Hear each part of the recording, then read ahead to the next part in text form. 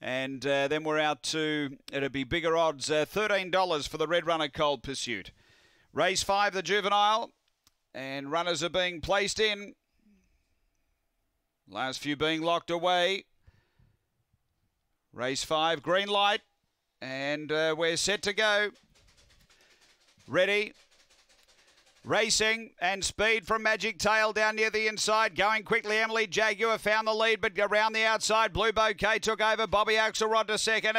Then Emily Jaguar, Sizzle and Shine, Patina, Magic Tail. Next, Storm Tyson and Cold Pursuit up front. Blue Bouquet led. Bobby Axelrod moves up boldly. Then Sizzle and Shine. Bobby Axelrod takes the lead. Blue Bouquet tries to lift, but Bobby Axelrod beats Blue Bouquet. Third, Sizzle and Shine. Then Patina. Next, Cold Pursuit, Emily Jaguar, Storm Tyson, and Magic Tail back at the end. The time here is 22:80 after the running of race number 5, and numbers are 8, 4, 6 and 5. Number 8, Bobby Axelrod for Dylan Robinson. Too Good was up outside, pushed on and has got the prize. Second to 4, which is Blue Bouquet.